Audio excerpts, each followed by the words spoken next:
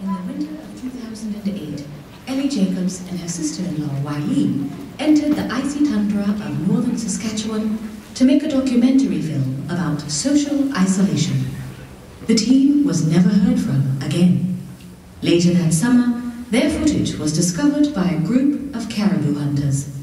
What you are about to see is that very same footage.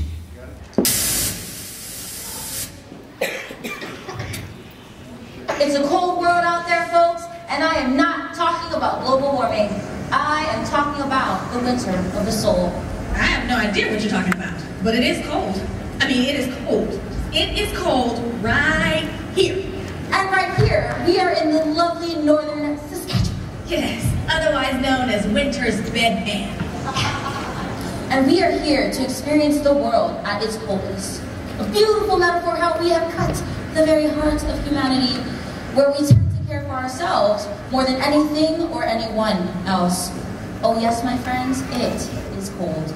I have no idea what your flowery, artsy words mean, but I am freezing. So, where shall we find this warmth of community? Like what's found in the good book of 1 John chapter 1, verse 7, where it says, we must have rich, full fellowship.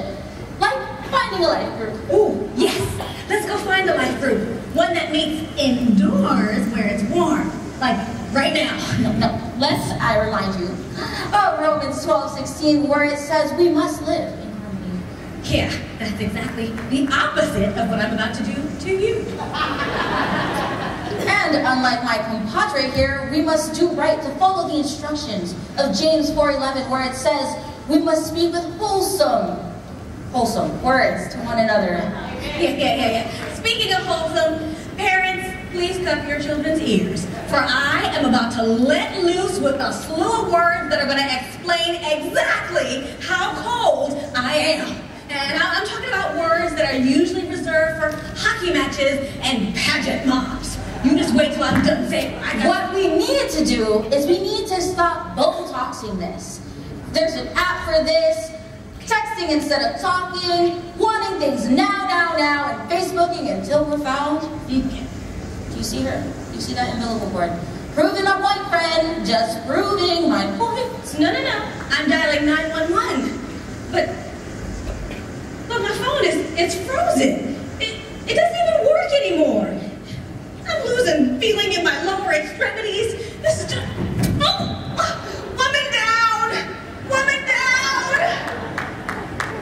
You know what the problem is? I think the problem is people just don't care anymore.